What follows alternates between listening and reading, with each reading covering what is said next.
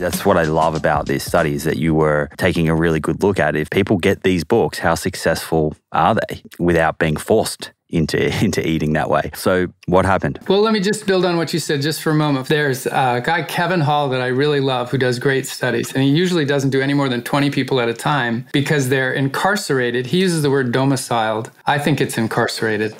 He incarcerates these people in a building. There's bars on the windows and they can't leave. And there's a chamber that they have to go into. And he can do a lot of very rigorous stuff that's not very generalizable. And then I do stuff that's very generalizable. It's not nearly as rigorous as him. But what I really like about Kevin's studies is he makes them as generalizable as possible for a rigorous, controlled, domiciled study. And I really try to make my generalizable studies as rigorous as possible. I really try to apply all the tools in science we have to define the diets well and get adherence the best we can, and be taking blood samples and other factors and surveys to see who's more and less adherent. So in my as maximally rigorous as I could generalizable study, we got 300 women to be in this study for a year, and there was almost no average difference between them at the end. If there was, there's a little advantage for the group that did Atkins. They actually sort of lost more weight at the 6-month mark. If you look at a graphic of what happened, the weight was actually coming back on faster for the other group. So by 12 months, the only actual statistically significant difference was between Atkins and Zone, which is weird. Those were the two low-carb diets. If there was really a low-carb, low-fat thing, it should have been between Ornish, which was the lowest fat, and Atkins, which was the lowest carb. And those actually weren't different. And we had a fourth diet that was more of a health professional's approach. It was called the Learn Manual by Kelly Brownell. It's really what a healthcare professional would probably use. And it was in between Learn and Zone in terms of fat and carbs. So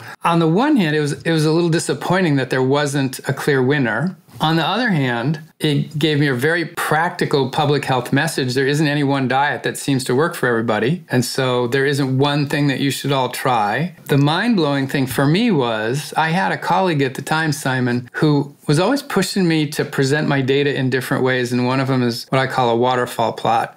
And instead of the typical thing, which is you show a bar of the average change and some magnitude of variability with what we call error bars. So why don't you just plot every woman on the graph, make every woman a bar and show how much weight she lost or gained, because a small proportion of them gained weight. And so what I saw from this first study was that if you looked at the pattern of weight change, which on average was only a couple kilos different for each group, on every group, somebody lost 25 or 30 kilos. Somebody gained 5 or 10 kilos. And those weren't outliers. It was an absolute continuum from one end to the other. And so I just, oh my God, maybe what's going on here is there are certain people who should be on certain diets. And so that sort of generated the hypothesis, that's what I should be looking for, not for the best diet. I should be trying to look for things that would predict if you were predisposed to do better on one diet or another. That was my big takeaway from A to Z.